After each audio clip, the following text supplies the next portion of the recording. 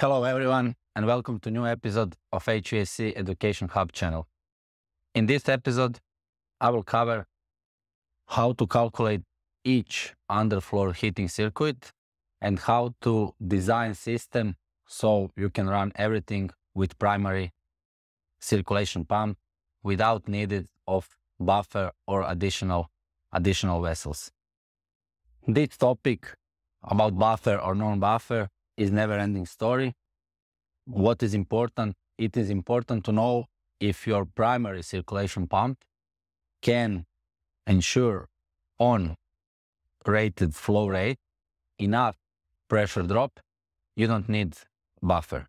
Maybe you can put buffer on return pipe if you want to control your circuits, because remember, if you have direct configuration with heat pump and heat pump, circulator pump going to all underfloor heating circuits, you cannot have secondary regulation like room thermostats. Maybe you can put one or two in your bedrooms, but if you put more than bedrooms thermostat, when these circuits will be off, your heat pump will have lower flow rate. Compressor cannot modulate enough flow, especially when outdoor temperature is +0 degrees. If system design is not so good, so in that case, you need to have open loop system without buffer, without thermostats, and this is the most efficient way to your house to have efficient heat pump system. What is concern on people? They want regulation in each room. So when you want, for example, in bedroom 20 degrees Celsius, in living room 24, in bathroom 25, you want different temperatures. But you can also achieve this with underfloor heating regulation. Not regulation like motor valves, but with balancing your circuits. Let's look at one example.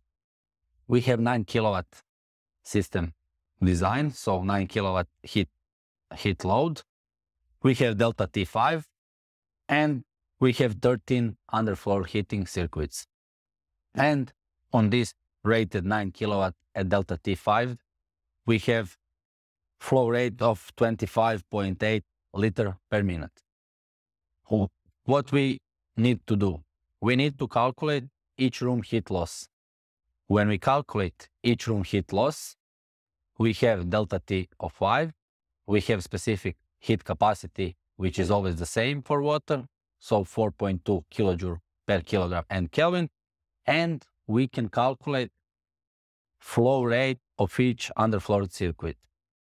In our example, we have 13 circuits, and with all 13 heat loads, we have 9 kilowatt, and when we sum up all circuits, we have 25.8 liter per minute. So, for example, circuit 1 with 1 kilowatt heat load has 2.9 liter per minute flow rate. Or some other circuits, for example, circuit 11, 400 watt, only 1.1 liter per minute. If we balance our system like this, we will have enough flow rate, we will have enough temperature in each room, and we don't need room thermostats. If we want to have some room much hotter than another one, we can put much bigger flow rate on this room and lower on another room. So with this approach, we can ensure that our system will be efficient. What is important? It is important to know what is our pressure drop. So we need to see pump diagram. For example, Panasonic 9 kilowatt circulator pump for 25.8 liter per minute. Flow rate can, on nominal speed, can have 31 kilopascal pressure drop. On maximum speed, it could be even 100 kilopascal. What it means? It means that for each, let's say for normal house, for 2 or 3 floors and not so much circuits. So whatever house it is, it can ensure enough flow rate on enough pressure drop.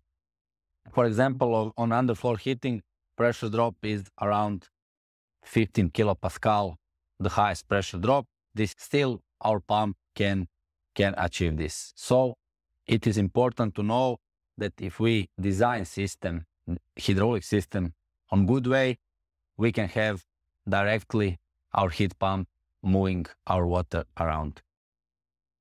Thank you for watching. Subscribe on our channel and see you next time.